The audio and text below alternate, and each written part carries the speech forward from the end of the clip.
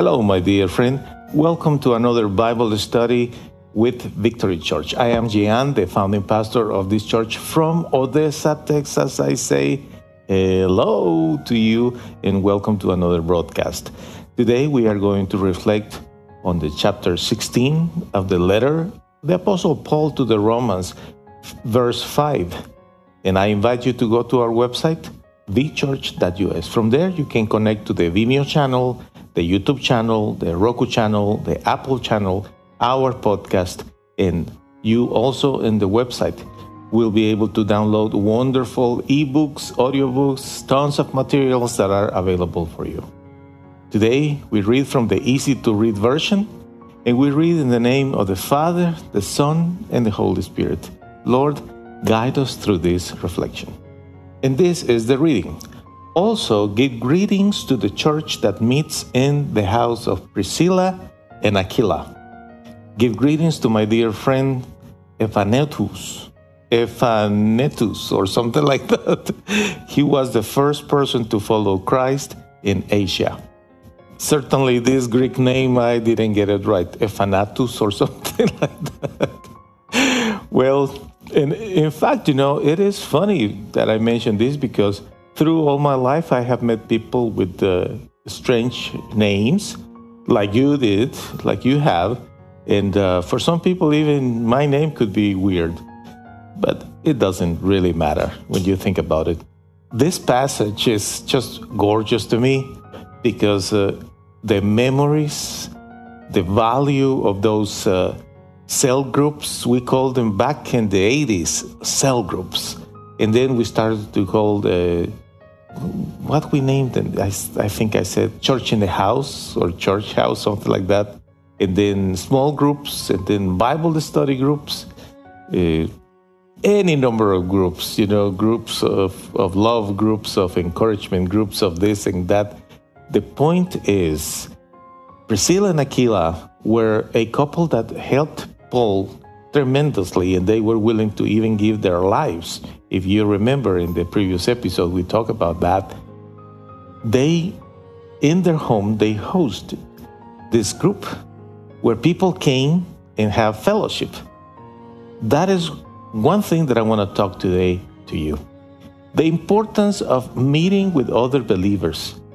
Sometimes you can meet in a cafe, you can meet in a restaurant even, but honestly, the best place to meet always is in a home. Why is that? Well, because there is more privacy, of course, and you have the opportunity to discuss different things, not necessarily with the interruption or noise of the surrounding things like in a restaurant or a cafe could happen. You know that.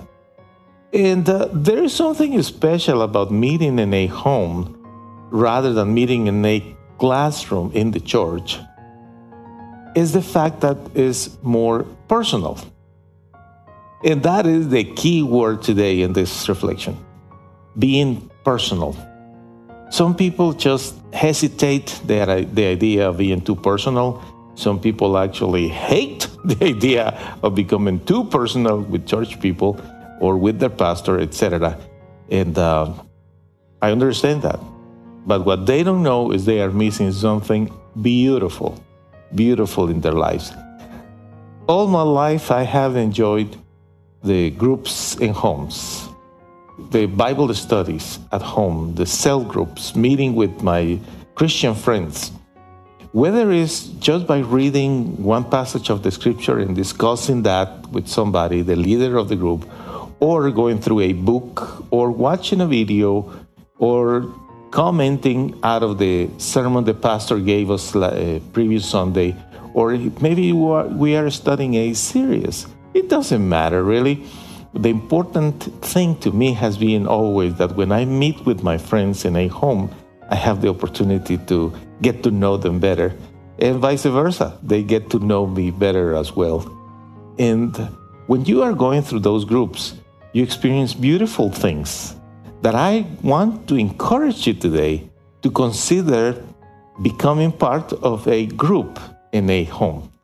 And why is important? It's important because First of all, you will learn that in your walk with the Lord, in your Christian life, you have the opportunity to share your life with others, and actually others will share it with you.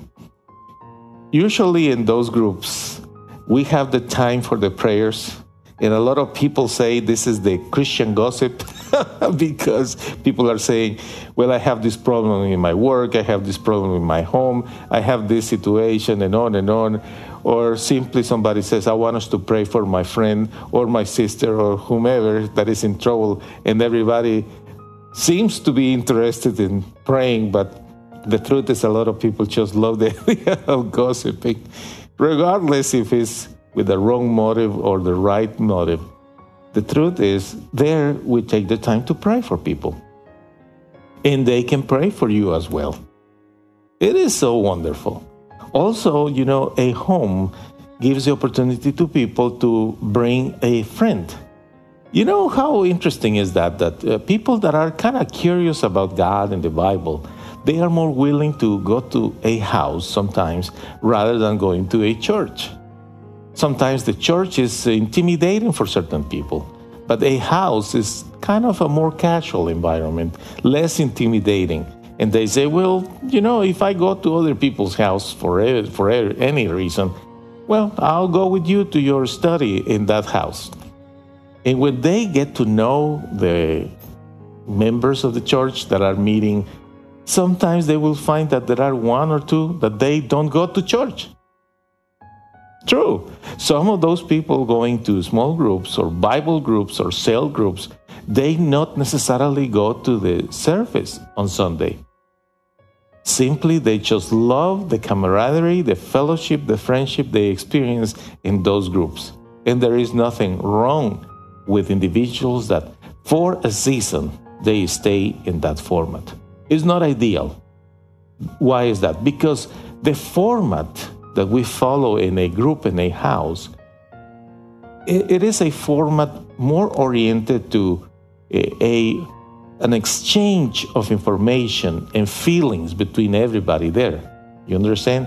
It's like an exchange of opinions. How do you see this? How do you feel about that? People talk and share, etc. You see, that's more horizontal, if you like. While when you go to the worship service, it's different because mainly there is more vertical. It's more like what God has to say to me and what do I want to give God today through my worship, through the singing, and also through my prayers, etc., my service to God. Those are two different formats. The group in a home is essential for a believer to grow. It's essential because there is where actually you are going to experience a lot of things that you don't experience in the service. But at the same time, if you are part of a group, you must move to the next level, which is become part of the people worshiping God on Sunday, because there you are going to experience the fullness of the church. The church is the people, but the church service is where all the people get together to worship the name of our Lord God. Now, speaking about this guy who was the first person that became a believer in the ministry of Paul here in Asia, do you have any idea the impact of this guy in his family and everybody else that he knew? We don't have records of what happened with his life. But I want you to know something. When someone gets to know the Lord God, when someone is blessed to get to know who Jesus is, what the Lord Jesus did for this person, is going to become a big transformation in the life of that individual. You think about yourself. I think about myself. I became a believer, and now I'm here, spreading the word for many, many years, because the Lord Jesus made the difference in my life. The Lord Jesus makes the difference in my life. I invite you to be part of a group and encourage unbelievers to come there. It's a great place where people can be saved. Baby, let's see if you can do this. Yes, search app. Gian TV, you got this, honey? It's on. That's right. Man, you're a genius. Old people get so happy with something so simple. By Giancarlo Villatoro.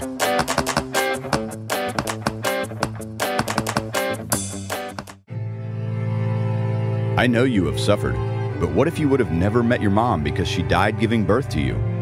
That's the beginning of Simon's story. Then Simon's father died when he was only 15 years old. He was sent to a foster home where he was bullied, humiliated, and there was no one to protect him. But Simon decided to find a way to get his revenge by studying and becoming good at sports. He won a scholarship, and soon he started his own business, Simon's Yardwork. Mean people were envious of his success, but one day, Simon met and fell in love with Jackie. They were happy until the FBI arrested Simon due to clues that incriminated him with several murdered people. Will Simon end up in prison?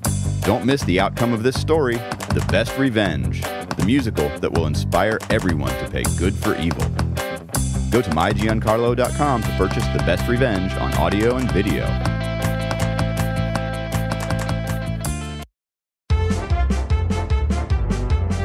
Hey, hey, hey, hey.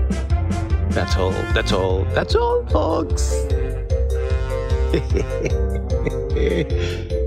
Time to go home. Ciao.